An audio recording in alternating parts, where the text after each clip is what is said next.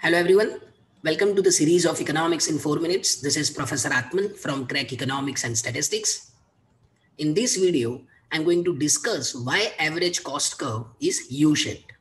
We all know that in the beginning, average cost curve is downward sloping. After reaching some point, it starts increasing. But what is the logic behind that?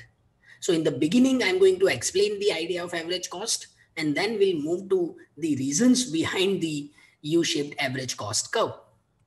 Kindly subscribe to our YouTube channel to find more videos on economics, SPPS, and R Studio.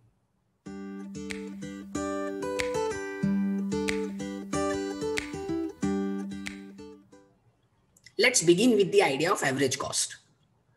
Average cost is the per unit cost of production. So therefore, average cost is equal to total cost upon quantity produced. We know that total cost is equal to fixed cost plus variable cost. So therefore, average cost is equal to fixed cost upon quantity plus variable cost upon quantity. So we have this formula which says that average cost is the summation of average fixed cost and average variable cost. This is the schedule of average cost. So here we have quantity, total cost, and average cost. You can see that initially average cost is declining and then it starts increasing. Let's draw a diagram of average cost curve. So here we have quantity on x-axis and average cost on y-axis. If we draw the average cost curve, we can see that initially it is downward sloping. After reaching the minimum point, it starts increasing and therefore we have upward sloping curve. So the average cost curve is U-shaped. Now, why average cost curve is U-shaped? Why it is not L-shaped? Why it is not downward sloping? Why it is not upward sloping? Why it is not horizontal or vertical? The answer is due to operation of law of variable proportions. So we have increasing returns, constant returns, and decreasing returns. Let's understand increasing returns first. In the beginning, average cost falls because of increasing returns. So in that phase, we use the fixed inputs efficiently and therefore that reduces the cost.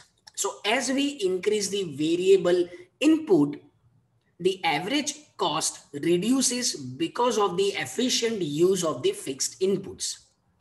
And therefore we get the downward sloping portion of the average cost curve. Now, after reaching some point, we have decreasing returns. So after some point, average cost rises because of this reason. And in this phase, fixed inputs are used beyond their capacity. And therefore, that leads to the rise in the cost. So as we increase the variable input, the average cost increases.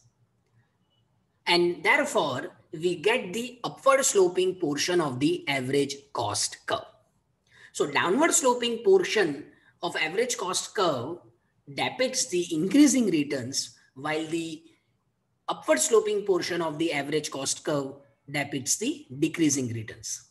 Let's understand this in the diagram. You can see the downward sloping portion which shows increasing returns and upward sloping portion that shows decreasing returns.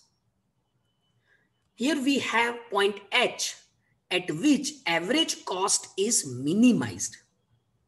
And the quantity produced at this point is known as efficient scale of the firm. So this is the reason behind the U shape of the average cost curve.